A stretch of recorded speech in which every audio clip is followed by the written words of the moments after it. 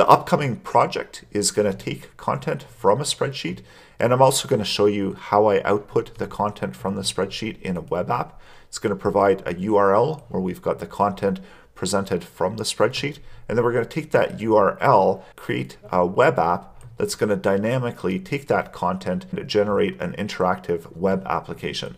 So we've got an index page, we've got a little bit of styling, and of course the main focus is JavaScript. So there's the web app URL, we're picking up the data, and then we're constructing our fun interactive game with the data coming out of the web application. So this is the project that we're going to be building in this section. What it's doing is it's loading all of the questions. You can see all of the content there that's being loaded within the console log. It tells the user how many questions, which question they're on. It asks the question and presents possible options. So this is randomized. So every time it loads, the order of the options is going to be different. So there's one right answer, the rest are wrong answers.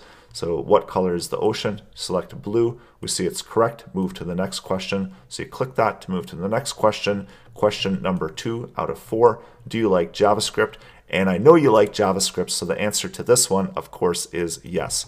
And you also see that we're presenting some data within the console as we're debugging and building the application. So again, correct. I'm going to say a wrong one. So you see it does detect it as being wrong, and also one more wrong answer. So once the game is over, it gives us a final score. It tells us the game is over. All of this is what we're going to be covering, how to build an application just like this from scratch using JavaScript and getting the data from a Google spreadsheet. If you have any questions or comments, please let me know within the Q&A section of the course. I'd love to hear from you. I know you're excited to get started, so let's dive right in and start building out this application from scratch.